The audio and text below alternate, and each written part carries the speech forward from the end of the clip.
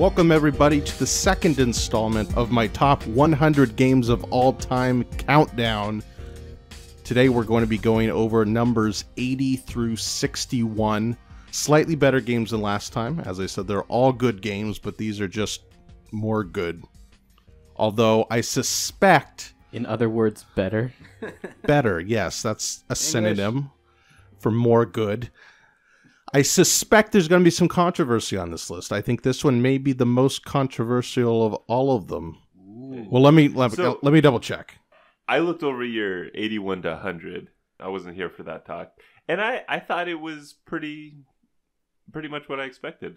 It was not controversial, so that's nice. Yeah, I kind of would have liked to see Exceed a little higher. I think that's the only... Oh, and Descent is a bad game and should not be on any list.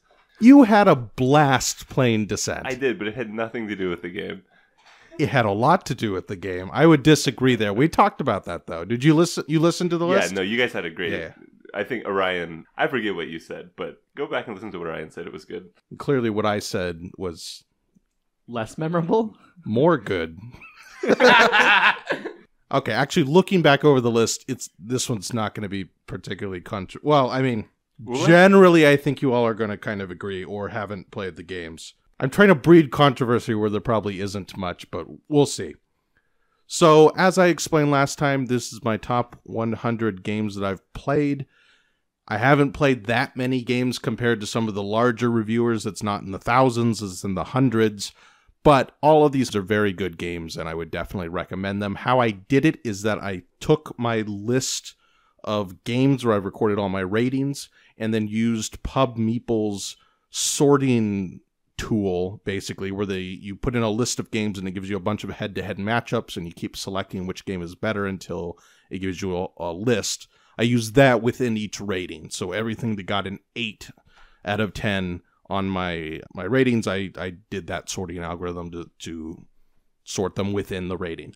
Your base ratings are on a half-point scale, right? Yeah, half-point. So 7.5, 8, 8.5, and so on. Exactly. So that's how I did it.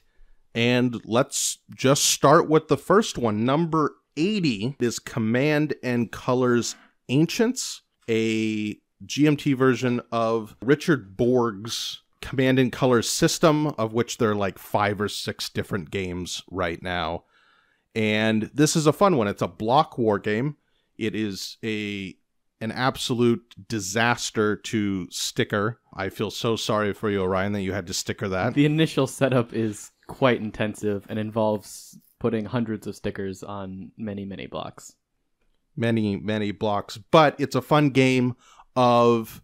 Was it Roman era? Yeah, Rome versus Carthage is the setting for the base game. The Punic Wars. Yes, and it does a very good job kind of presenting a very simple battle system where, if you're not familiar with the Command and Colors system, uses a hand of cards for each player, which dictates what kind of troops they can move or on what location of the battlefield they can activate troops. So it simulates a bit of command logistic problems, just through the fact that you have to choose exactly one card per turn, and maybe you only get to move your units on the rightmost third of the battlefield, and you can't touch the other two. But it's fairly simple in its kind of dice outcomes, and I think a good introductory block war game. Yeah, it's probably somewhere between Psychigahara and Memoir 44. Yeah, Memoir 44 being another one in Borg's system. But yeah, kind of in the middle there in terms of complexity. Is there an element of hiding what's on your blocks in this game? I know some block war games have that. No, it does not have that. So everyone knows what units are out there. The big thing with Command and Colors Ancients is that you're trying to maintain the integrity of your lines.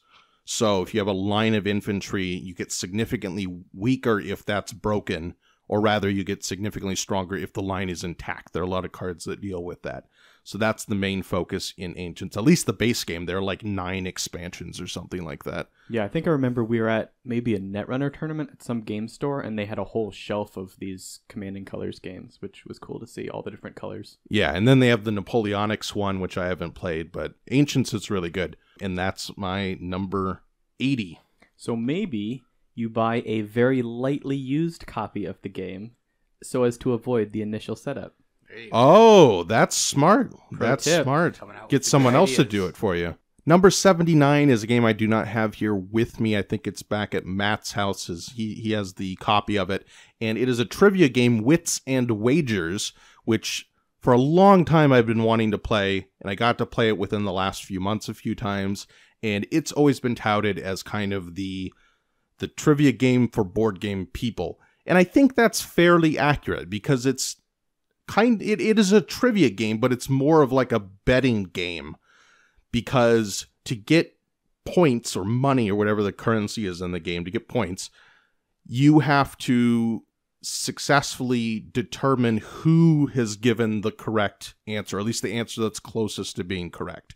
So all the answers are going to be numerical, and you all answer in secret on a little whiteboard, and then you lay out all of the different answers, and you're trying to pick the answer that is closest to being correct without going over. It's a blast. I think it's a lot of fun in a party setting, kind of. It's really, It's truly a party game. yeah, really kind of creates a party, even if there wasn't one necessarily. You can't just kind of sit there and play it passively. Because no one, almost always, like 99% of the time, no one there knows the actual answer. Yeah, I'd say it's a party game in both in the best sense and some of the negative senses of that. At least I am not good enough at trivia to even feel like I've ever had a strategy on betting on other people. I mean, the trivia is fun. It really is fun. It's, whatever the questions are, they're enjoyable to do. But at any time that I've won it, it's felt like complete luck. But that's okay, because it really is a party trivia game. Well, yeah, and I don't think it's complete. I really enjoy the process of trying to make an educated guess. You're right. That process, the educated guess process, is great. And then I think there's a great moment in the game where once you see, like, maybe you've thought about it and you think you have a good guess, and then all of a sudden all the other answers are revealed, and they're so radically different from yours, and you start to question everything you thought in the last minute. Because you're like, what do they know that I don't know? Or maybe I'm the only one who's correct. And you have to kind of reevaluate everything based on all of the other responses. And I think that's just really, really fun. It plays way faster than Terra, which is maybe the most similar trivia game that we've played. It's got a similar concept in that you want to be close. Or you get rewarded for being close and not just having the correct answer. But I think Wits and Wagers does it a lot better. I think it's a great game. As with any party game, it kind of lives and dies on the party of people playing the game. And if you have a really boring group of people, it's not going to be as much fun. It worked for us. Yeah. Well, maybe we're not as boring as other people. Who knows? I think one of the things I like about this game, and maybe just party games in general, is that they're very accessible. This is a game that I would feel very comfortable playing with my parents, who are not huge board gamers. They've played like Ticket to Ride, but they don't get much further down that path than that. This is a game that I would not hesitate at all to teach them, and I think we would all enjoy it. Yeah, it's definitely good in that context. That's number 79, Wits and Wagers.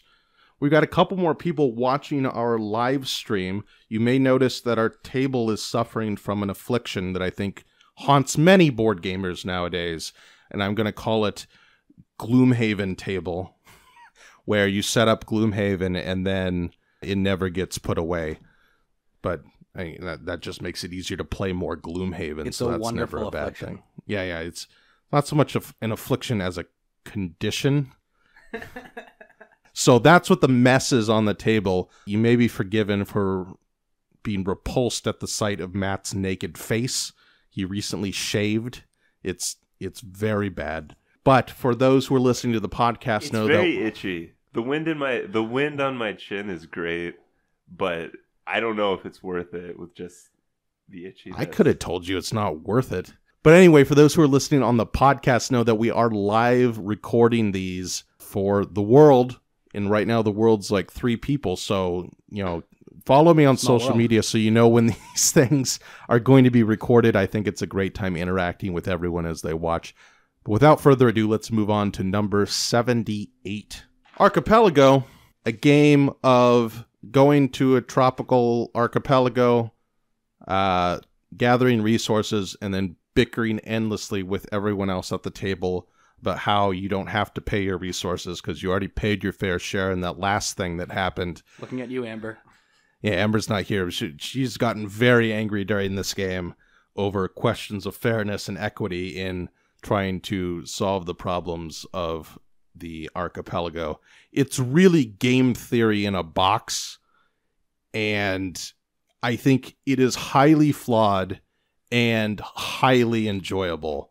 Like, the ratio between the amount of glaring flaws I see in the game and the amount of enjoyment I get out of it is probably the highest of any game that's going to be listed. Because I have a blast, but I wish it was better. There's no way I would describe this game like that. Really? Yeah, I was curious. Orion and Ben, would this be as high as 78 on your lists? It's hard to answer how high it would be. I don't think of it as deeply flawed as Mark seems to suggest. I also enjoy it less because the conflict and the like tension and struggle back and forth is much more emotionally draining for me, I think, than maybe Amber, who really revels in it. But I think it's a good game. The mechanics I don't know how high are fairly Euro-like, other than you're constantly negotiating around these communal tools that you have to pay. Would it be safe to say that this is the opposite game from Spirit Island? Kinda. Multiple islands instead of just one. That's not the point. But the point is, you're not working together, and you're the invaders on the island. It's true. Yeah, no, it's a fair point. So it's this weird semi-cooperative thing where everyone's trying to get the most points and get the best resource engine and all that, but very, very frequently communal problems spring up. And I just adore that idea because it's so prevalent in the real world when you have kind of communal economic systems, but you don't see it in board games at all, except really for this game, I think. And I think it's brilliant. I mean, the Mistborn tries to do something similar, right? Yeah, the Mistborn game, which I recently reviewed, tries to do something similar. I don't think it's as successful at all. And it has to be mentioned that this might have my favorite art of any game. It's gorgeous. It looks so good. The vivid blues and greens, the kind of tropical colors are just so good. There's volcano, like little the Easter beach eggs. Whales, like skeleton. Yeah, you just want to stare at the landscape pieces. All the little huts and the fields. Yeah, great. See everything in there. It's really, really a great game. Even though I think there has some issues, I think it overcomes those issues. I think this has a limited audience. I think this is for people who can dig into Euros, but also want maybe a game that has more of that social negotiation dynamic. Well, I think it's for people who like heavy Euros and want a really weird game. Like, who don't just want something that's like every other heavy Euro, and that's kind of me. So, I like it. I really like this game. I wouldn't say that it's one of my favorites, but I really do enjoy any game that has that social manipulation and negotiation as a part of the game. And I think this one is probably more frustrating than most of the other games that I've played that have that negotiation, because like the consequences are real, and if someone is unwilling to negotiate, you all go down in flames, instead of it just being a lesser consequence that would just hurt you. So I do like that even if none of you are trying to actively tank the Archipelago, it can still happen if someone's being stubborn. Yeah, that part of it's really cool. Number 77 is a game that we do not own, but we got to play recently at PAX East, and that is Dice Forge, which is a engine building game. Really, really simple. Way more simple than I thought, in that the kind of play board area would indicate. Game about manipulating the dice, and by manipulating I mean physically taking off the faces of the dice that you have and adding new faces to the dice. So you're molding the dice as you go, and it creates this kind of engine of sorts to gather resources and turn those resources into points. I thought it was an exceedingly pleasant game. On the simpler side.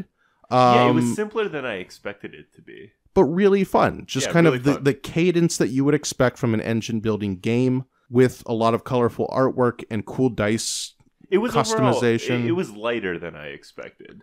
Yeah. But building dice, it's just a cool concept, and it executed it perfectly. I liked it was just this lovely positive feedback loop of like you roll dice every turn, everyone rolls their dice and gets resources, and then you buy better dice, and then you get more resources, and then you buy victory points. Yeah. And you just keep going. Yeah, exactly. You roll dice to get currency, and then you buy things that help you get more currency, and then you eventually turn that into victory points through a couple of different general strategies. Like, there's nothing super exciting in the mechanisms, but the presentation's so cool. The idea of physically changing the the dice is so cool, and it was executed well. It was executed well. I felt like the power curve, kind of how you ramp up, did well.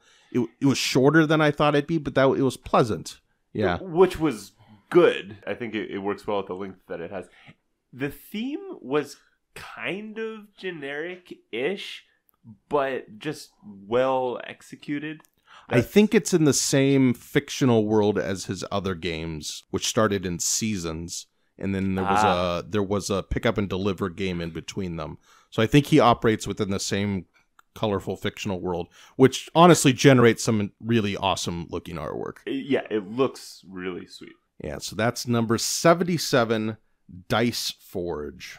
Number 76 is a game I got to play a few months ago, and it was another kind of 45-minute game that ended up being an absolute blast, and that is Capital, which I don't think any of you guys got to play. The artwork is the opposite of Dice Forge and Archipelago in that it is very dour and kind of Eastern Bloc looking, because it's a Polish game about the city of Warsaw and all of its trials and tribulations trying to remain a functioning city throughout many wars.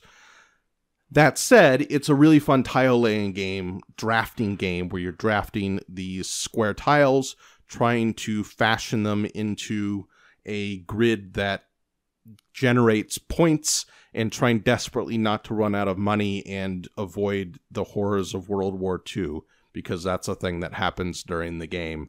It may look kind of dull, but honestly, the drafting was super fun. I love drafting anyways, and this one was really, really tight, where you had to make a lot of extremely difficult decisions about how to spend the money that you had and how to hate draft a little bit to try to block your neighbor. It was very important to keep an eye on that, and just trying to squeeze out every bit of benefit from each dollar you had, or whatever the currency was. So that's Capital. I think if we end up getting this game, which I would consider if I saw it cheap, I think you guys would really like it. Yeah, I think I saw like the setup of this game and it looked interesting, but I hadn't eaten all day and I had to go or something like that, and then you guys ended up playing late maybe or something. I forget, but I think you had to work or do some kind of emergency work back in the hotel room, and then I was gonna like stay up late and write a review, and they're like, no, come play this game with us. I'm like, okay, I'll come play the game. It ended up being really fun. I'm gonna keep my eyes open for this one. That's Capital. Number 76.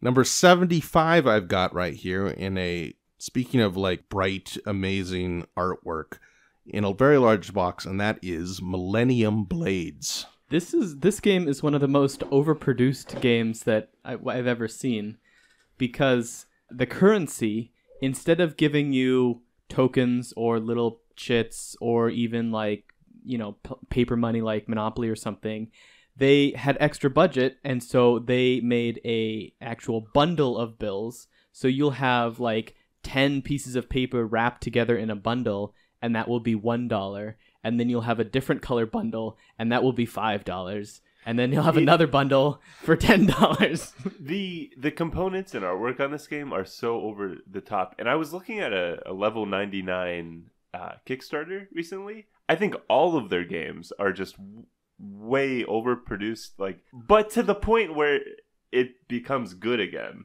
right? Yeah, I mean, the artwork is always really inspired by a lot of the times video games. In this case, it's games like the Yu-Gi-Oh card game. But like they have a game based on the artwork of like 16-bit pixel video games.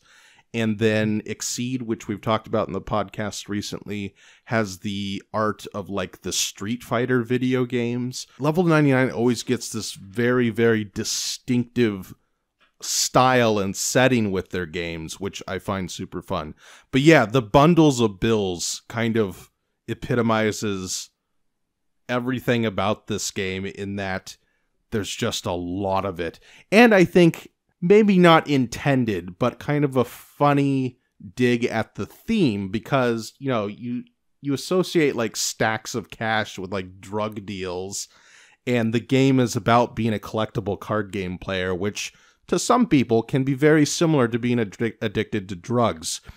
So maybe there was an intentional connection there on some slight social commentary, but it is indeed a game about being the player of a different game, which delights me completely. It's real time partially, in that there are 3 different segments where you're actively buying new booster packs and trying to construct decks and swapping cards with other players and selling cards on the aftermarket and buying cards. And then at 3 different points in the game, in between the real-time steps, you all get together and have a tournament. And I think, honestly, the game, I kept hearing about the game in terms of the real-time segment, with all of that buying and selling being the kind of the key excitement of the game. But I think the actual tournament and the little game you play there might be the best part of it. I think it's actually a very, very clever little card game system. And without it, the rest of the game would fall apart.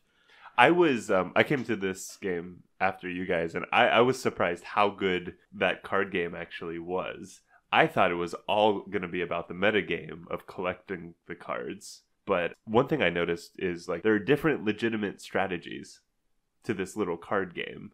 And I forget what I did, but just like a real CCG. Yeah, it hits all the points of like trying to play around other people's strategies and kind of a risk reward thing and pushing your luck, all within this little tournament game. And then even though it has cards that are like the meta, which determine point structures a little bit for your decks, the most exciting part of the game is that you create within this 2-hour game your own little meta game as you go from tournament to tournament, because you know what kind of deck your opponents had in the previous tournament. And they know what you had, and so if their deck really counted yours, you might want to kind of start from scratch and try a new, different strategy. But then they may be, through the trading and stuff, noticing that you're doing that and pivot accordingly. And that, I think, is the real fun of the game, is in doing that meta and having it play out in the tournaments. And that part of the game happens in real time, although the one time I've played, we were never really constrained by that. It just forced us to not spend forever swapping cards. Yeah, it's not a really hectic real-time thing in my experience. It's not like you're constantly fighting against the clock. It's just kind of like, okay, guys, time to wrap up what you're doing right now and get on with the game, which is a different way of doing things with real-time games, and I don't think it's necessarily a bad thing. It's also crazy excessive, again, in a good way, in just the number of cards in this game. Like, when you set up the game, you're supposed to shuffle a stack of cards that's like 6 inches tall. It's truly absurd, but you're never gonna feel like there aren't enough cards in Millennium Blades. It's just cards and cards and cards, and a really unique and fun game. Next on the list at number 74 is Libertalia, one of the first games I played, I think, when I moved back here to Boston.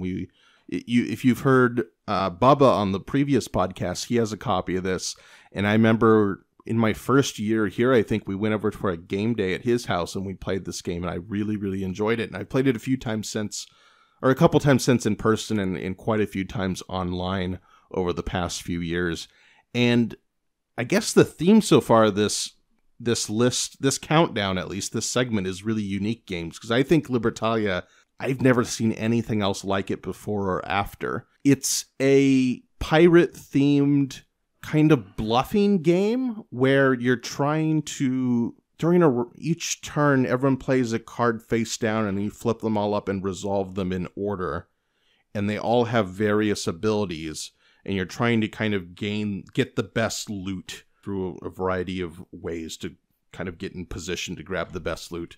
But the key to the game is that everyone has exactly the same cards. So when you're looking at your hand of cards at the beginning of the game, you know all the possibilities of what everyone else is going to play. And that creates such a cool, like, poker-like dynamic of trying to bluff and double bluff and counter bluff and trying to outwit everyone. And then at higher player counts, it just can become complete chaos. The play part of Libertalia reminds me a little bit of Le Grande or El Grande? El Grande. El Grande, where you all have the same hand and you're all playing these cards that determine your initiative, and you have to choose when to play a certain card because you only have one of them, of course. Although in Libertalia, I think you all reveal simultaneously. Yes. So it's more of a bluffing game instead of an initiative game. I think I've played this game once, and it was fun, but Bubba smoked us by doubling everyone's score, or I don't know, 80 to 60 or to 50 or something. You know, it's a common occurrence with him. Common occurrence. I just remember playing, and it was kind of fun, but I don't really have a desire to play it again. That was my memory. I think you guys, maybe not Matt. I don't think Matt likes simultaneous reveal games at all. That's not true. We played one recently that I loved. Really? What was it? What did we play recently? I didn't name it because I don't remember. Exceed? Yeah, that's the only one recently. Because you can have your plans completely blow up in your face. Yeah, and I think that's what I don't enjoy as much. And that's more a matter of taste. I think so, yeah. To me, the core of the game is just figuring out all the possibilities of interaction that could happen given what you know everyone else has in hand. And I think it's really the knowledge, the fact that you have the knowledge of every card that everyone has is so important to the game because, yes, you do have this kind of randomness where you don't really know what they're going to play, but you can make an educated guess at what they're going to play, or you can make more or less risky plays because you do have a lot of knowledge, and that's just a blast. Number 73, continuing on weird and interesting games, although this one is not as weird now that there have been many, or I shouldn't say many, quite a few games in the last couple of years kind of spun off of its concept, but it is Sherlock Holmes Consulting Detective, a game where you're given a map of London, literally like a phone book or directory of the people in the city, and kind of a little few paragraph prompt into a Sherlock Holmes style mystery, and then you just kind of open the map and pick where to go. And the daily newspaper. Oh yes, and the newspaper. The most important part. Yeah, the newspaper's key. Newspaper is really, really difficult to figure out what's significant in that thing. I just love it. I love it. Like, you normally hand it to one player, and they're just like gonna drink some coffee and they just literally read the newspaper. Yeah. Yeah. What other game can you say, like, okay, here, just chill with the newspaper and read through it for a while and tell me... Yeah, but what happens is other people are making the decisions, and then, like, the person reading the newspaper overhears a word. It was like, oh, wait a minute. I read about this in the letters to the editor. Yeah. That's so cool. And you're really... There's not a lot of structure to the game. You kind of just go to each location, and then you have a little book that tells you if anything significant happens at that location, and you have to piece together the solution, the details, and who did the murder or the crime or whatever. And it's just a fun time, especially just kind of chilling. We used to meet up for a few Sundays in a row, or a couple Sundays in a row. We met up after church and just hung out in the afternoon playing this game and solving one of the mysteries. Reading the newspaper and walking around the map of London in the 1800s and just solving mysteries. Yeah, I will say there are some very notable typos and misprints, and the font in this game is atrocious. Like, do not play this game in a low light situation. You need some nice high quality lighting to be able to read the script in that thing. Some high quality gas lighting. For the mood, I suppose. Yeah. The puzzles are great. They're Sherlock Holmes puzzles through and through. So you have a directory, and you have you come across a scene initially, and then you just start walking around London, knocking on different doors, trying to find clues and piece together what happened. And then once you think you've solved the crime, Sherlock comes in and is like, oh, you took 16 stops to solve this. I knew the answer in 2 or something. Yeah. Then you get scored based on that. But it's really less about the score and more about trying to solve something together. What I like about how open it is, or how free form it is that you end up kind of creating little narratives with your group. The certain path you took to get to the answer, the person who pulled out the one critical piece of information, or the person who always thought it was this one person in the newspaper, but it never was. Oh gosh, that happened to us, right? Yeah, and then 3 months later, it was that person. The one time I didn't pay attention to Johnny in the newspaper. Johnny was actually the jewel thief. But you end up creating these little narratives that fit into the free form nature of the mystery, which I think are really maybe what's unique about it. Yeah, and I think what's so cool about it is that it does not insult your intelligence at all. Like, it may go too far at that and make some associations that are a little like, yeah, okay, that was a stretch that we could have figured that out.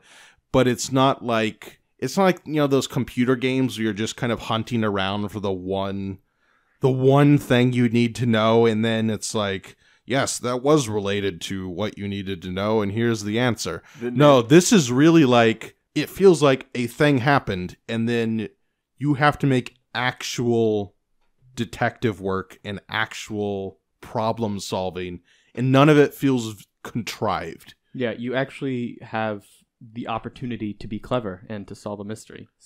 And that's wonderful. Other than the aforementioned typos, the writing is really good too. You show up to like a theater and you talk to the manager, and it's all very, very pleasant, very pleasantly written. The only reason I haven't bought the other ones, I think there's a sequel now, and then like a Lovecraftian one, and then maybe a couple others. And the only reason I haven't gotten those is because we haven't finished all the mysteries in this one. But I would love to get together again and finish all of these, because I think it's just a blast. All right, moving on to number 72. This one is a very large box, and it is Star Wars Rebellion. You're just doubling down on being wrong. You're like, I was wrong last year. How can I be more wrong this year? Let's move Rebellion down 30 spots. You're just doing this to get a reaction, and you've succeeded. No, I'm not. This is legitimately where I would rate it. I think it's a great game. I don't think it's like top 15 like you all do. I wouldn't There's put a it long top distance 15. between 72 and top 15. This is easily in my top 30, and that's not counting the fact that I love the theme so much that I would, effectively put it higher than that. I love Star Wars as much as any of you all. Clearly not. Clearly not. Clearly not. And this was the controversy that I predicted at the beginning. But I think Rebellion's a great game. It's just not as great as many other games. It's a 2-player asymmetric game where one side is the Imperials, one side's the Rebellion, and it's kind of a giant game of hide and seek where the Rebellion's trying to hide on a particular planet, hide their base, the plot of the first movie chronologically. And the Empire's kind of expanding their net of fleets and trying to hunt them down and figure out where they are and destroy them. And there's a lot of little clever mechanisms. I think the timing thing is the coolest part of the game, where you're counting the number of turns the game is taking, but as the Rebellion accomplishes secret objectives, it decreases the total number of turns that need to happen before they win. So it's like a candle burning at two ends, and once they meet up, the Rebellion wins. So they kind of accelerate the clock of the Empire, and that's really cool. The missions are probably the best part of the game. Yeah, there's these hands of mission cards that you're playing and assigning. But the whole like assignment and face down assignment, and then having to go back and forth and that's really cool. That's really what elevates it for me. Is you have this whole kind of cat and mouse of like, you want to get things done, so you want to assign leaders to missions, but at the same time you're going back and forth, so you're watching the other player assign things to missions or not, and you're like, what are they saving their guys for? Why hasn't Emperor Palpatine gone on a mission yet? I better hold all my guys back. Yeah, because you have these leaders, and those are kind of your actions for the round. But to do certain actions, like moving a fleet, you need to not assign some of those people to mission cards, and you're trying to outthink and outguess what your opponent is doing, which really requires a knowledge of the cards. The first couple of games, it's a lot of kind of semi-blind guessing, I think, in that regard. But that's a cool part of the game. The miniatures are awesome.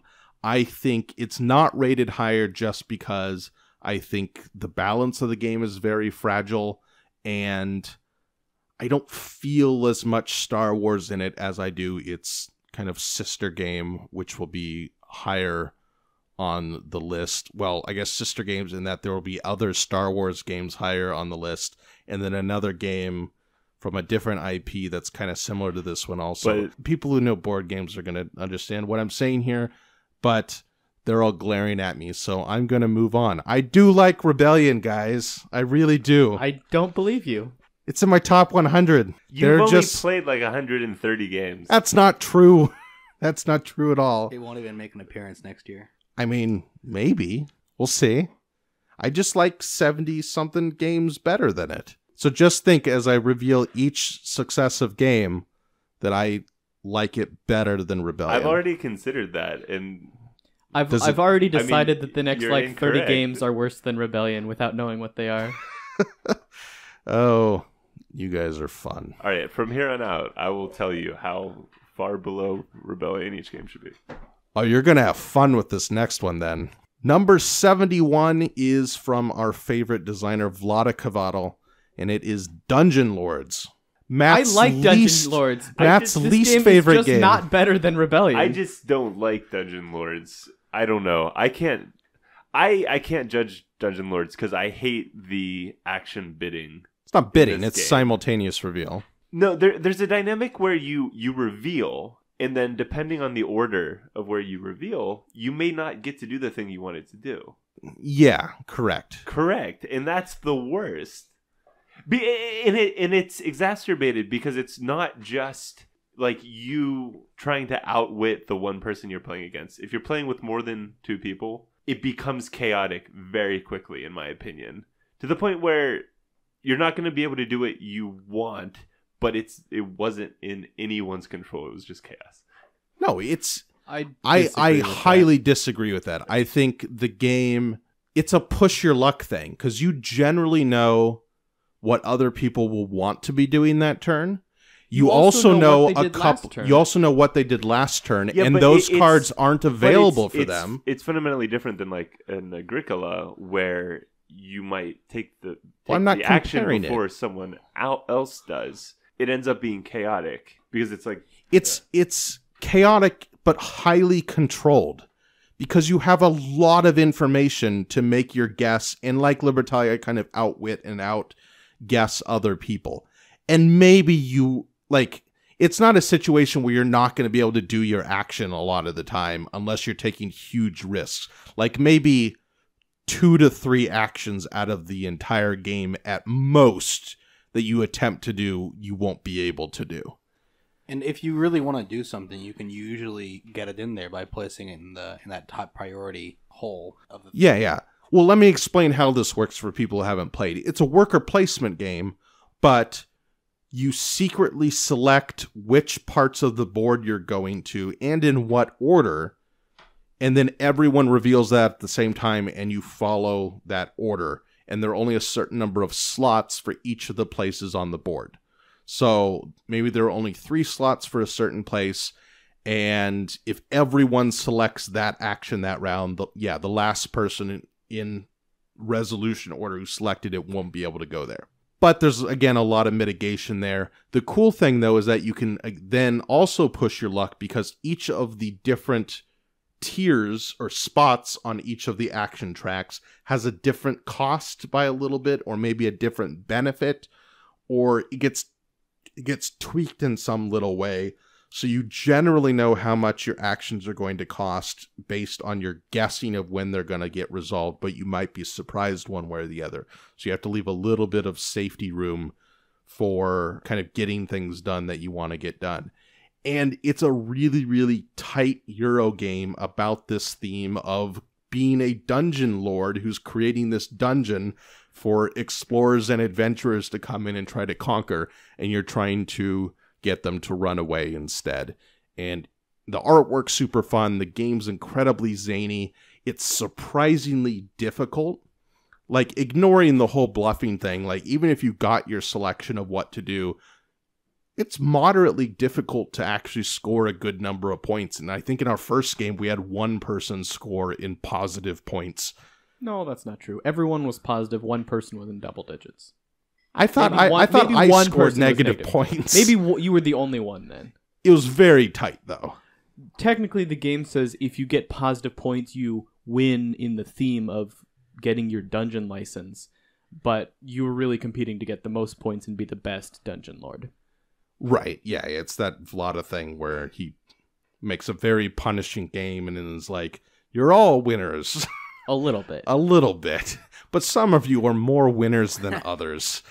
And that's delightful. There are, spoiler alert, going to be a healthy number of Lotta Cavato games above this on my list, but I think Matt's completely wrong. And no, I just don't like the mechanic. I wouldn't go as far as to say that it's a bad mechanic, but consistently games that have that kind of chaotic bidding are games that I don't like. Yeah. Well, I mean, everyone has their taste, but in the Vlada spirit, no, I'm not. Some tastes are better than others. Let me be clear. I'm not criticizing your list here or this selection here. Other than the fact that it should be below Rebellion. That's like incomprehensible that it'd be above Rebellion. Having this game listed at 71 is fine, but having it listed above Rebellion is not, I think is what I'm hearing. Well, you're wrong. I'm basting a verbal wit here. Next on the list, at number 70, is a game, again, another game like Capital I got to play at a conference a few months ago, and it is a real-time competitive game that I need to get my hands on, because I think you guys will find it hilarious, and that is Paramedics Clear. Have I told you about this game? I remember you telling me about this, but it was a while ago, and it was very briefly. It's really, really fun. So it's a game about being an EMT, basically, or in charge of an ambulance. And again, real-time and app-assisted. You're trying to kind of set collect a bit. Well, not really. You get a hand of cards, and they have different colors on them, and then you have to trade in different combinations of those colored cards to get different medical supplies, ranging from a Band-Aid to like a blood pack. So different things, that you would need in an ambulance. As the game progresses in real time, you're getting new patients in your ambulance, and you have to do something to help them in order to not have them die at the end of like your 2-minute round or like a minute and a half. It's really short. And so they'll have a list of medical items they need, and you're trying to just put something on someone and then trying to use your cards as best you can to try to get the most supplies, and you can store away some, or you can put in sets to like get a rescue helicopter to like emergency pull someone off. But you're also manipulating the cards that your opponent gets in their ambulance. So whenever you fully heal someone, you draw 2 cards, and then you choose one of them for yours, and if your opponent has an empty spot, you give them the other one. The whole thing is played in real time, so as soon as your turn ends, you hit the button on the app, and the next person's turn begins. And then you have to do a lot of like cleanup and organization and draw your new cards and kind of plan for your next turn, and before you know it, your turn's back on you again. And I'm a big fan of real-time games, and this is one of the best I've played. It was super fun in a little box, like a little card game, and really, really tight mechanisms, and felt consistently difficult every round. What does this most closely feel like of games that we've played? I mean, is Space Alert the closest? It's that level of panic. More than Space Team. The app, you mean? Yeah. Space Team is more about communication. It's like Space Alert, but a bit less complex, but the same level of, I need to get this done and this done and this done, and oh no, time's about to run out. One of the coolest things is that you have to end your turn before the time runs out. Because if you let the time tick down to 0, you lose like all progress for that round.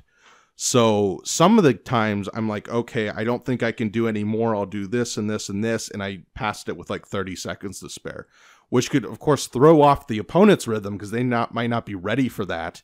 But then sometimes you're trying to do as much as you can. It comes down to the wire and you hit it when it's like, at half a second or something. And that's really fun. It was done so well. And I really, really enjoyed it. Sounds like a blast. Yeah.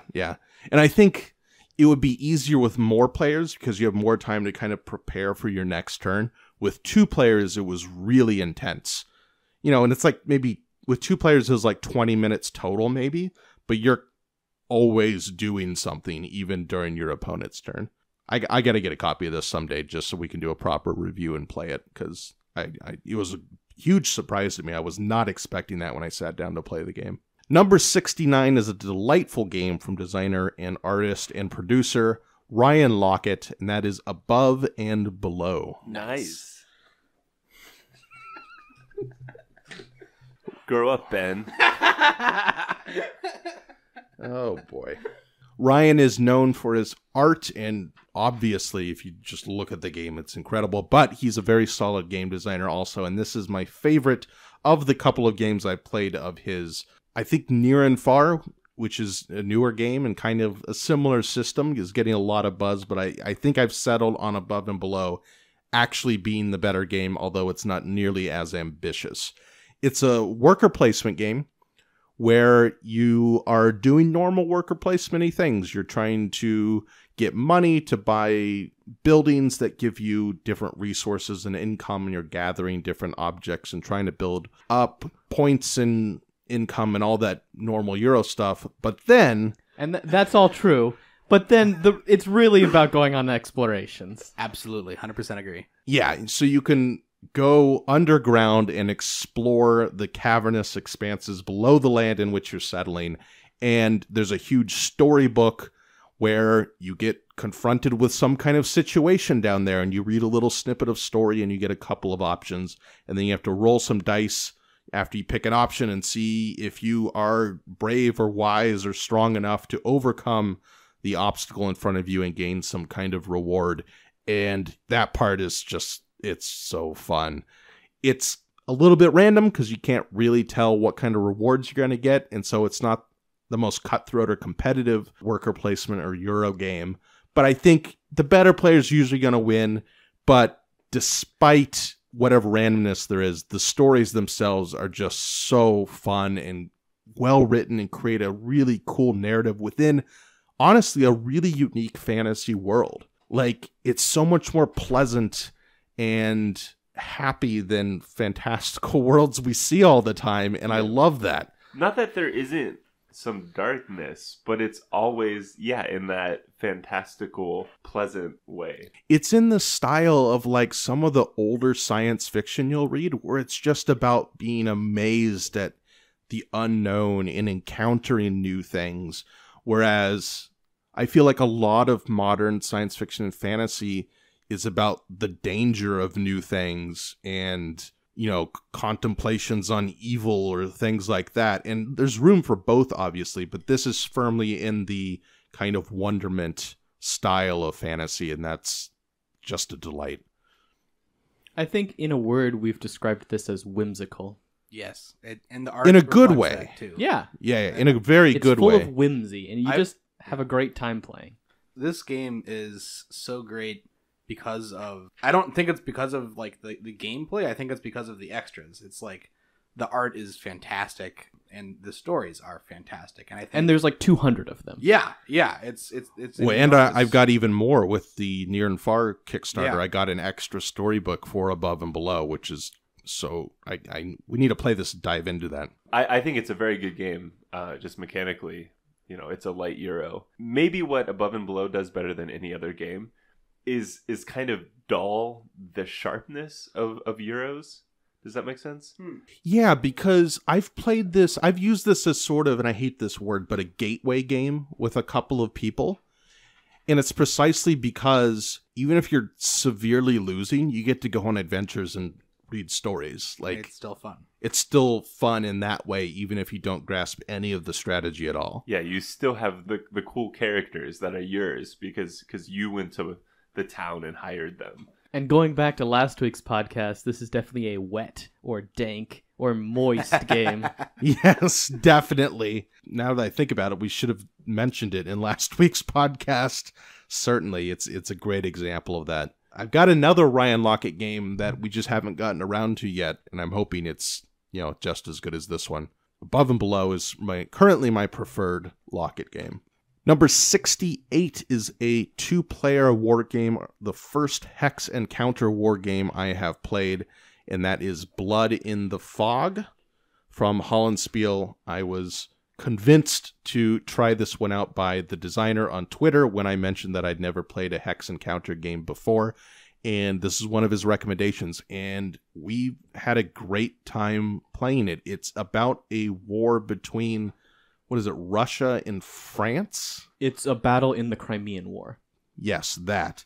In which there was a lot of fog. And one side is kind of on this hilltop, and the other side's trying to advance, and one of them is severely outnumbered. Yeah, it's the numerically superior Russians who have crap guns, but they have, I think in history it's like 35,000 to 8,000 or something. So they significantly outnumber, and their primary tactic is bayonet charges. So they're just trying to charge up the hill and get into the melee. And the British have the technologically superior guns, but with all the fog, they're unable to use them until later in the day. Yeah, so it has this fog mechanic, which is amazingly partially luck-based, because you're pulling things from a bag to determine when the fog will start subsiding, but it also has the snowball mechanism where once it starts to subside, it snowballs out. So the game goes faster. Yeah, and the game moves more quickly. So the Russians are really trying to do as much damage as possible in the fog, just kind of throwing themselves up this hill. And then it's the British and the French, right? The French come in as reinforcements, yeah. That's right, yeah. The British and the French who have these guns that can shoot at like range 8 or something, but because of the fog at the beginning of the game, you can literally only shoot 1 hex away until it lifts.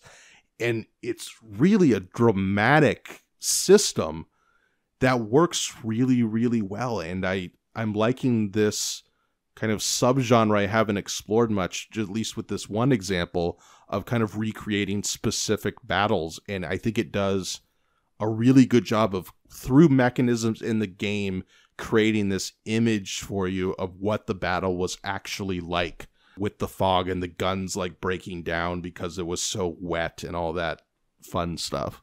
So I haven't played this. It's very asymmetric. Yes. In its play. So one side is basically trying to gain as much advantage as they can when melee is better. And then the British are basically trying to wait it out until they can.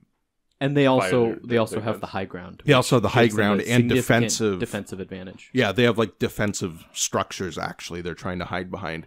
So they're trying to kind of get everything in position to hold off this assault. Yeah, they pretty much want to line the hilltop and hold off the Russians. Yeah, but it's interesting because as like troops get shot and hit and stuff, you kind of want to cycle them back and cycle in fresh troops. So there's lots of fun logistical movement stuff with that. Yeah, a troop that's damaged is less effective. Right. I would need to play this more. Like, it's on my list to play more, and I think it's a really, really fun game. And surprisingly simple. I was always afraid of hex and counter games because you hear Advanced Squad Leader and it's 400-page rulebook. This has like an 8-page rulebook. It's actually quite simple, and if you can play, a medium weight Euro, you can absolutely learn how to play this one. It's probably simpler than Command and Colors. Similar in amount, like the units that you're moving around, but I think it's a little simpler. Command and Colors has a lot of weird rules. Like, there's a whole section on how elephants like go berserk and trample your units.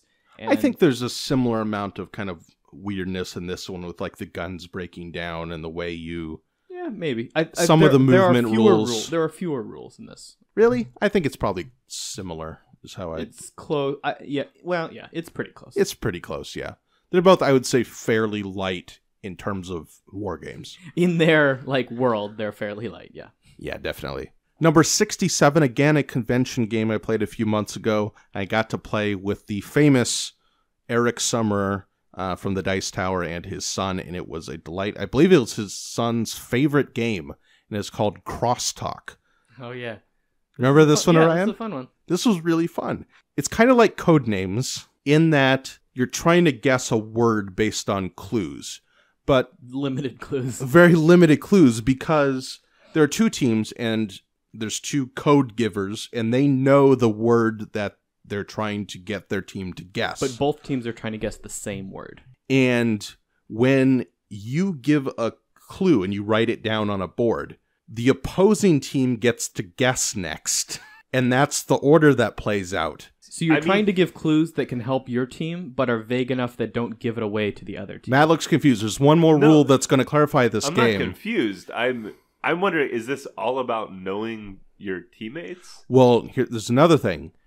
You first, though, give your team a secret clue that only they know. That helps. Which kind of is a key factor in the game. And you're just trying to give the vaguest, maybe helpful clues possible to get your team to guess it when their turn comes around. But as guessers, you can pass. You can keep passing because you don't want your guesses to give away what your secret clue might have been. So it's really tense kind of brinksmanship of waiting and waiting until you think you actually know the answer. There was another thing where you can give like a hint where it has like... You can write these diagrams and say like, this is a good clue, this clue connects to that clue, ignore this clue, or it's the opposite of this clue, things like that. So you have a one-time use of this hint board that you can give to your team and tell them kind of how to parse the different clues and which ones to pay attention to. Wait, and when does that happen? Anytime? Anytime. As is your turn, I think. After, or what, at the start of your turn? Or you can do it after like... you give a clue, or...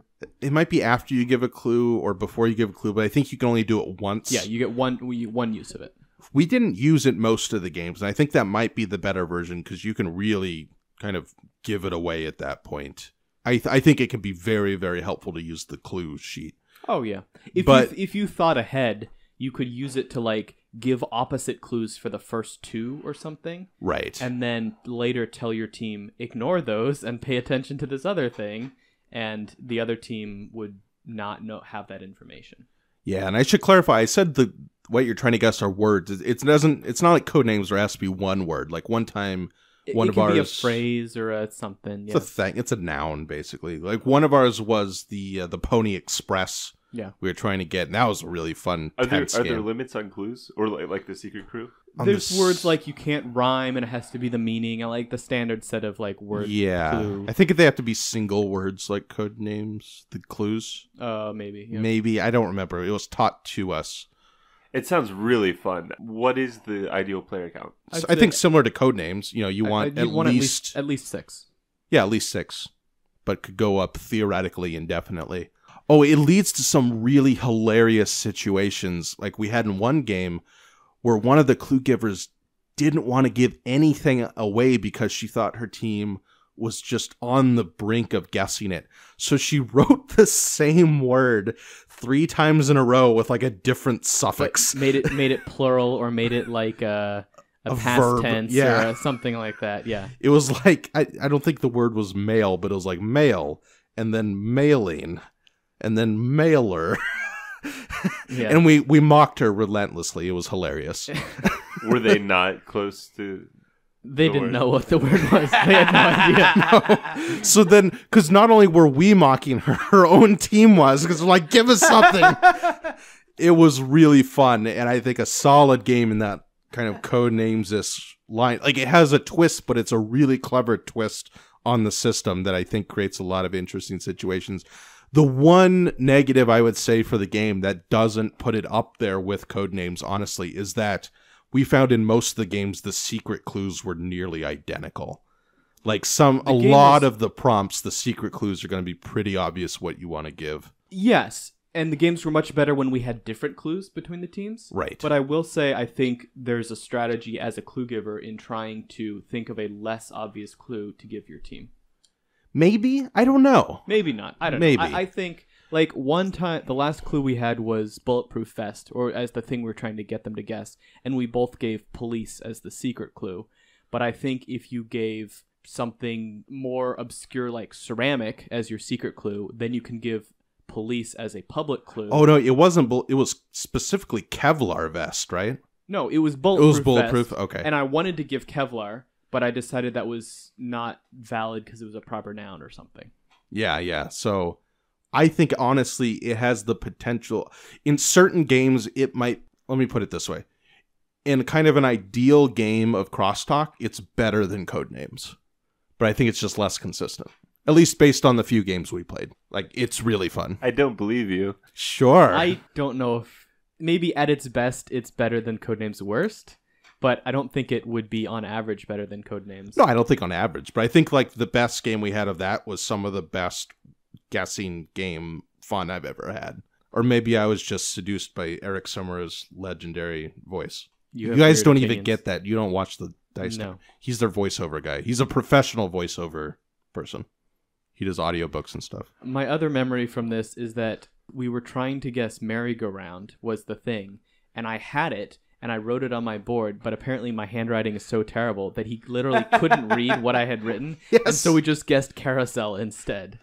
Yes, I remember that. You wrote it on there. Because they give you like a board to like You have a secret note board that you and your team can like write on. guess on so you don't have share to whisper. Yeah. information and stuff. And yeah, none of us knew what you wrote. I had the right answer! All right, moving on to number 66, the two-player abstract strategy game Onitama, which is like miniature chess. It's a 5x5 board, and each player has 5 pawns, essentially, or 4 pawns and a master pawn.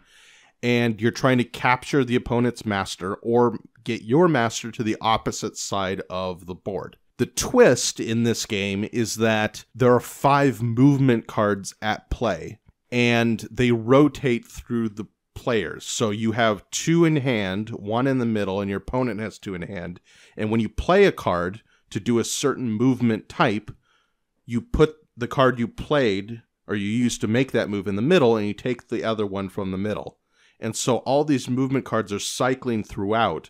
And so you kind of have an idea of what moves your opponent can make, but you have to kind of think in your head of, okay, what am I going to pass him? And then what might he use and pass to me? And then All the cards are Yeah. public, so you can see all the Yeah, moves. you can It's not a matter see of everything. remembering what they have. It's a matter of thinking ahead and saying, if I do this, then they can use it 2 turns from now, and how do I kind of box them in? yeah, and I am finding it to be a really, really fun abstract game. It's casual enough to not give me a headache like chess might, but it has, I think, enough depth and planning ahead and strategy, kind of understanding how the cards are going to rotate through the players to be very, very interesting and genuinely kind of difficult to plan ahead, but not that difficult. Like, to me, it fits in kind of a niche of thinky, but not exceptionally so, with a strategy game that looks really cool, honestly. It's got this cool box and a rollout mat and all that good stuff. So I'm really enjoying Onitama. It's fun, but this might be the worst game we've talked about today, in my opinion. Wow, you really don't like it that much. This is your top 100 games, Mark, and they're all great. I'm No, saying I've- relative to the ones we've talked today, it's fun, but I don't Okay. like it as much. Okay, I thought you enjoyed it a lot. I've never played it, but I'd put it like 40 spots below Rebellion. Oh, I think you would like it, Matt. I think you would. Number 65 is a game I played a couple of times in the last month, and that is the new version of Martin Wallace's game London, the 2nd edition. It is a tableau building game about trying to do battle with evil poor people and reduce poverty in your city. You're ostensibly like building up London, and it's got this weird but cool system where you lay down the cards in your tableau, but you don't get any benefit from them until you run your city, which causes everything in your tableau to trigger. And then you take a bunch of poverty based on how many cards were in your city tableau. And then you have to find ways to reduce that poverty because it ends up being negative victory points. Unless you have the lowest amount of poverty at the end. And it's just a interesting cadence to kind of a system that you thought you knew, tableau building, that kind of puts a twist on it and makes it an interesting puzzle. Well, interesting cadence is good for two reasons. One, when you run your city, most of your cards flip over. Like most of the cards, most of them are one-time use. Yeah. Right. Yeah. Yeah. And then you literally build on top of them, which is cool. Yeah, it's as if you're doing London through centuries. Maybe the water treatment plant is where the old pub used to be or something. Right. And then, like, we're used to these kind of, I don't know, resource management. I mean, it's resource management. Yeah, it's got Euro resource stuff. Poverty is probably the most important resource, but it's such a negative resource, which is so unique. It's a downer of a game. It really is. But I love it. Which is hilarious, especially when your opponent has more poverty than you. Yeah, they're just sitting in poverty. You can really look down your nose at the person across the table. Yeah, it really brings out the kind of British snobbiness that they're stereotypically known for. You can also take out loans, which are an evil, horrible trap, just like in real life. I say that because I went for a loan-heavy strategy the last time we played, and it did not work. I took out a few loans. It was great until I had to pay them off. Yeah, and then it's no good when you have to pay off loans, especially when the interest rate is 50%. So I only played this the one time with you at PAX. I wonder if we played this game 5 or 10 times, it would be so much about denying other people certain buildings. I think it could be, and I think if it did turn into that kind of game, it would be even better. Like, I think that would be a huge improvement on it. But as totally. It is in the first couple of plays, just trying to figure out how to balance how much income you can squeeze out of the city while still being able to manage all the poverty and debt you're in it's really, really fun. The other cool thing it has is that tempo management. Yeah, you collectively determine the speed of the game. Right. And because you can choose to take buildings from the center tableau, or you can draw from the draw pile. And it's when that draw pile is gone that the game ends. So especially when we played in the late game, I was trying to push it to the end of the game. And then you changed your mind all of a sudden. Well, and then I had to time it so that I could run my city and end it. Yeah, it was great. Yeah. The other tension you have is that you want to put more buildings in your city to do more stuff, but each time you go wider, that's one more poverty, both that time when you run the city and every future time, because it creates like a new foundation in your city that now your city is 6 cards wide. So every time you run it, you get 6 poverty instead of maybe 4 if you kept it more narrow. But you can execute 6 action cards instead of only 4. Yeah, and I think going broad or going narrow, both are valid strategies depending on how you utilize your buildings, which is cool. And there's just some fun, like, thematic things of the best way to get rid of poverty is just to, like, throw people in prison. Oh, yeah. Prisons are a great poverty reduction tool, and sewers and streetlights. It's really, really funny in its theming of how, like, it's bourgeoisie kind of like it a dark humor a little bit, but yeah. But highly enjoyable. That's London. Number 64 is a dudes on a map battle extravaganza with awesome special powers and giant creatures. And no, it is not Blood Rage. Instead, it is the better version of Blood Rage that we call Kemet. Woo! It's a really, really cool game. It's this basic setup where you have a certain types of actions you can do and some little figures on the map, and you're trying to take over certain points on the map to gain points. But then there's this entire almost like tech tree system of upgrades that you're trying to manage, and by the end of the game, your army functions so much more differently than all the other armies on the board. And then it has this cool map where everything is kind of equidistant. Like every major point on the map is equidistant to every other major point, so everyone is within range. It's not like, due to the geography of the map, these 2 people are going to battle at first. No, you can get anywhere with like 4 movement points. Like literally anywhere from anywhere else. Last time I played, one of the other guys bought the +1 movement speed, and then they bought the Beetle, which is another +2 movement speed for that army, so they could just charge from their city anywhere on the map, and it was terrifying. That's my favorite memory of playing because this game. you was can't getting get the away from the Beetle, Yeah. and it just chases you down. Yeah, And then so if you get the thing that lets you go over walls too, you can just charge into someone's city. Yeah. Yeah, that's Which, side note, the Beetle and the other, like, what are The those bird titans? flies over the wall.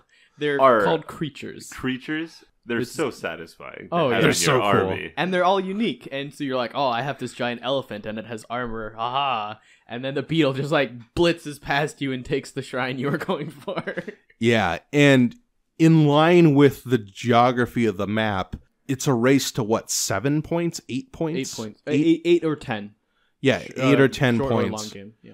And every time you win a battle that you initiated on the attack, you get a point. You only get points for winning attacking battles. So you're heavily incentivized to attack and then just have your whole army like disperse into prayer points and just like evaporate and then respawn them back in your city. Yeah, so from like the very first turn, there's action, and then action doesn't stop.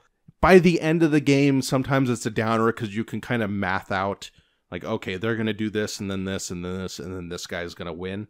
Because turn order is so incredibly important.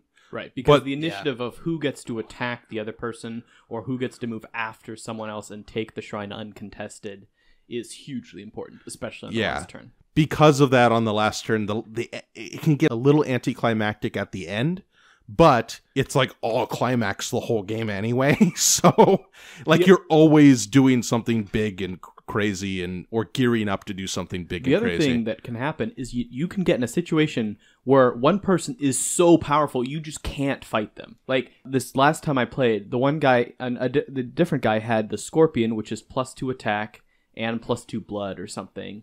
Or no, maybe +1 blood damage. And then they also had the card that says, before combat starts, you kill 2 of the enemies. Yeah. Oh, that's And, brutal. And +1 on attack. So they had a bigger army. So they would come in with 7 troops, the Scorpion, and +1 attack. So they'd come in with a base of 10 and wipe out 2 of yours before the battle even starts. So you had no chance. You can't fight them. There was this whole thing of like, wait for him to move somewhere or move out with exactly 2 troops so he can't win a battle.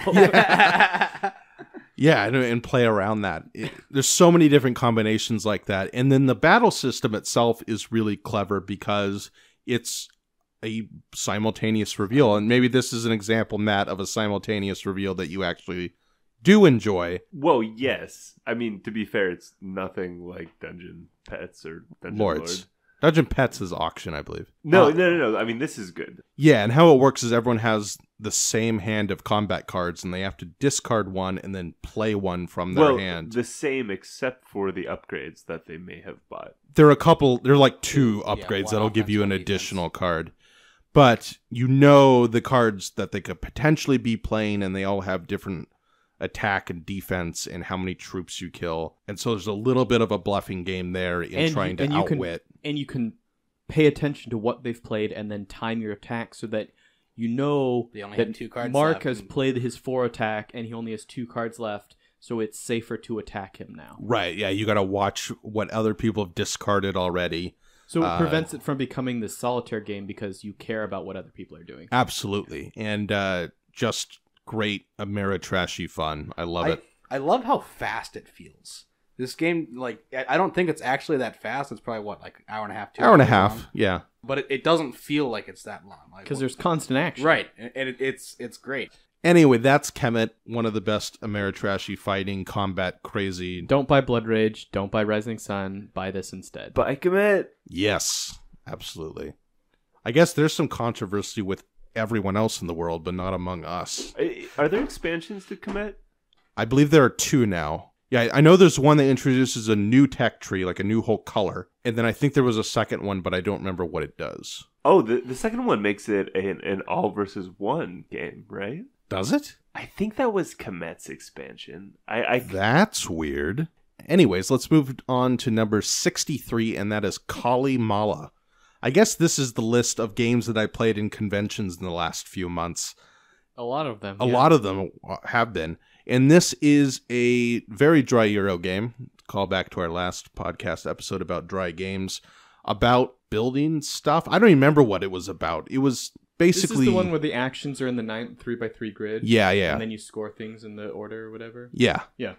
This was a cool game, and it will change so much because there are 9 actions that you can take, but you don't place on one action, you place between 2 of them on this 3x3 grid, and you get both of the ones you are touching. Right. But except for the center one, which stays the same, you shuffle and deal the other 8 each game, so you have a different arrangement of actions each game. So maybe the marble and statue, which is a combo, are next to each other one time, and you just like pound that spot because it's super efficient.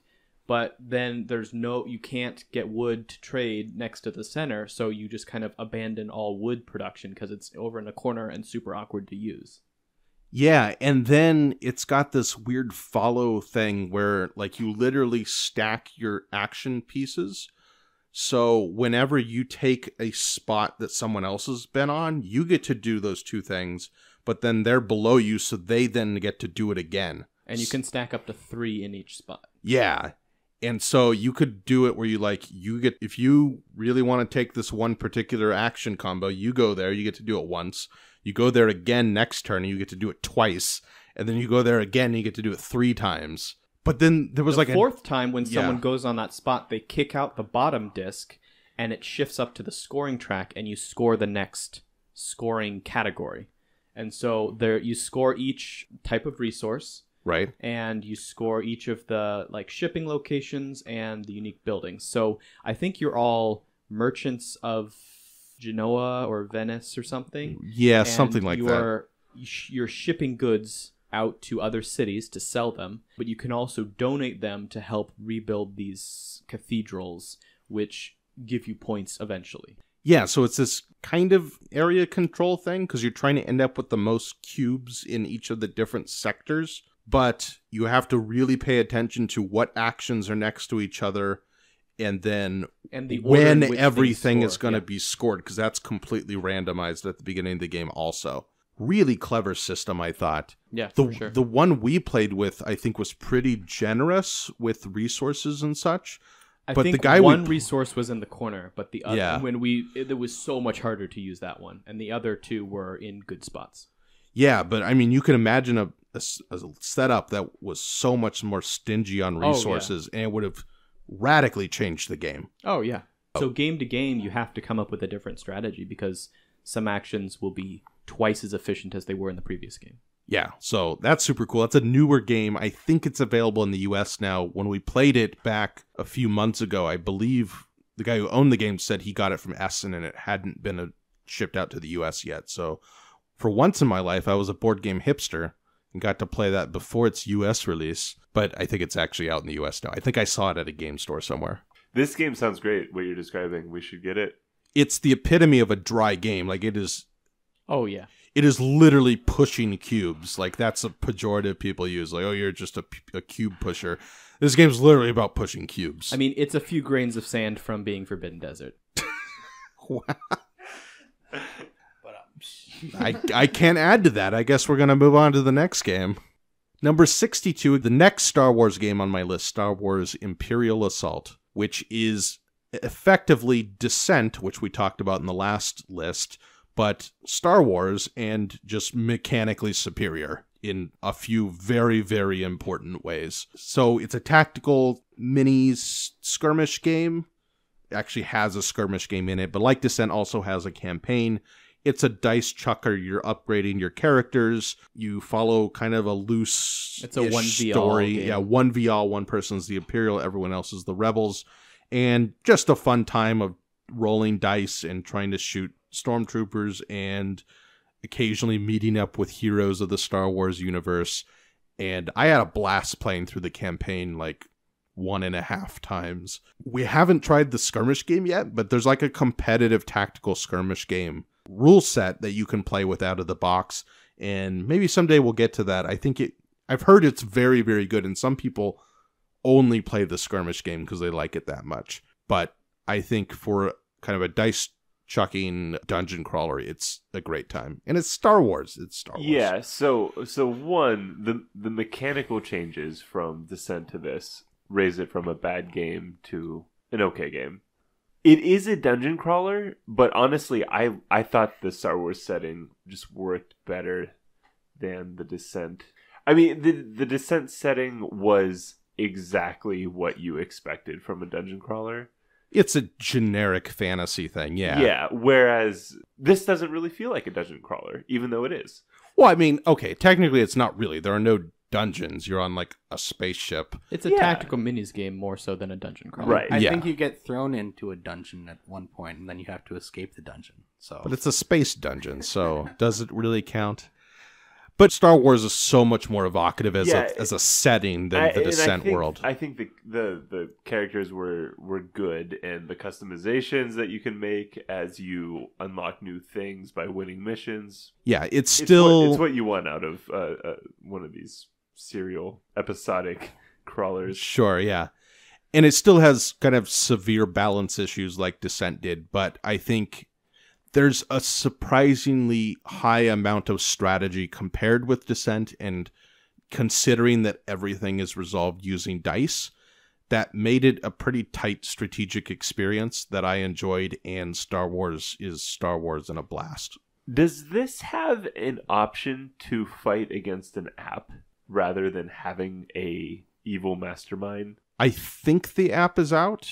I know they made one for Descent. Okay. And I think the one for Imperial Assault is now released. I had forgotten that they were making one for Descent. I'd be interested in playing again with that. One of my big criticisms of both of these games is I don't like the Overlord mechanic. There's some tension where it becomes too close to role-playing, but it's really not. I think that's an issue with how unbalanced some of the missions are, not with the 1v-all. Yeah, if the missions were balanced and competitive every time, that problem wouldn't exist. Yeah, you're probably right. Yeah. But the missions just straight up aren't balanced. So it is a problem. Yeah. But I mean, again, kind of despite itself, I think it's a really fun game to play. And but then less so than Rebellion. I was waiting for that. I was really waiting for that. And then the last game on today's list, number 61, is a really clever Days of Wonder game from, I believe, Bruno Cathala, who's one of the more famous designers out there in the world, and that is 5 Tribes. What is this game? This game feels so unique. Yeah, it's cool. It's got this Mancala thing. The way you score points is kind of your standard Euro, set collection, a little bit of set collection, a little bit of just trying to get high value targets on the map. But the way you take actions is so cool because it's like a free-form Mancala on a grid, like a Forbidden Desert style tile. Was it 6x6 or 6x5 grid? I think. Something like that. Yeah, in 5 Tribes, and you have to pick up all the little people in your spot and then drop them one by one and land on a spot, and then you get to activate the color that you dropped and get some kind of effect from that color, either collecting them or assassinating another meeple on the board or doing other various things. And then the key is that you want to be able to eliminate all the meeples from a space, and then you get to claim the points from that space. And I think it's a fairly divisive game because it is so AP problematic. There can be so much analysis paralysis here. First of all, because of the bidding system for turn order, which frankly is the best turn order bidding system I've ever seen. It's really, really good. And then the fact that you can't really plan your turn of actually moving the meeples until your turn happens because someone else could just change everything. Yeah. You change so much about the board when you take your turn that you have to kind of reevaluate from the beginning every time your turn comes around. That being said, it's genuinely a fascinating puzzle every single turn, just trying to squeeze out as many points as you can from the configuration on the board. It's a great balance of kind of that unique tactical decision of which group of meeples do I do the Mancala thing, and where do I move them to, and what path do I take? And then what opportunities am I opening up for the next person who plays? Absolutely. And you're balancing that against your wider strategy of I want to get mostly green meeples because I'm maximizing my points in that way or whatever. Yeah, a puzzly Euro that does the puzzle really well and genuinely good time. It just feels different than any other game that I can think of. There's nothing else I've played that's like that. Well, that's our list for today. The next installment of my top 100 games of all time numbers, this time numbers 80 through 61. Don't forget to check out the website at thethoughtfulgamer.com. Hit me up at social media on Twitter and on Facebook. And if you want to watch our normal podcasts live, you can help us financially a little bit, just $1 or $2 a month on the Patreon, and you can watch those live and have a great time listening to us banter and watching Matt become extremely crestfallen when the Penguins lose. I'm a very optimistic person. It's fine. I'm now a Vegas Golden Knights fan, and you're going to hear about it the next 2 weeks. At least. That is the quickest bandwagoning I have ever seen in my life. It's Penguins West, baby. Honestly, the East turned out as bad as it could be. It's the Lightning versus the Caps. It is, yeah. Because I could get on board with the Bruins if the Pens were We could have had but Pittsburgh, or Bruins. Boston. That was the best case scenario. I mean, I was going to game if that was going to be the case, but it's fine. This is a board game podcast. This is the year that Ovechkin can get his cup, finally. Let him have one. He's turned gray. I'm editing all of this out. Anyway, watch the normal podcast. Go to patreon.com/thethoughtfulgamer. Guaranteed hockey content. Where's the cat, Mark? Oh yeah, Amber, where's the cat? One of Mark's guarantees is if you are on the Patreon and watching us stream this, you will guaranteed see the cat every episode. Yes. Podcat. The podcat. Whoa. Whoa. That was amazing. Honestly, I think the cat is why most people watch the podcast. I mean, it's fair. Well, she is very happy. She's a very happy cat. She likes basking in her fame among our many, many viewers. So many. Anyway, there's the cat. For those listening to this, I bet you're all so very confused, and I delight in that. There was definitely a cat here. We are not lying. Yeah, there was a cat. It's my cat. It's Amber's cat. It's Amber's cat. Yeah. And technically, I got the cat. But then I it's gave Amber's it to cat. Amber. Yeah, I gave it to Amber. Also, the cat chose Amber to be her favorite person. It's true. And finally, if you like the podcast but don't want to support us financially, you can go and rate us on iTunes. Woo! Or do both. Or do both. That'd make my day, honestly. That would, actually. We'll talk to you all again soon. Goodbye. Peace out.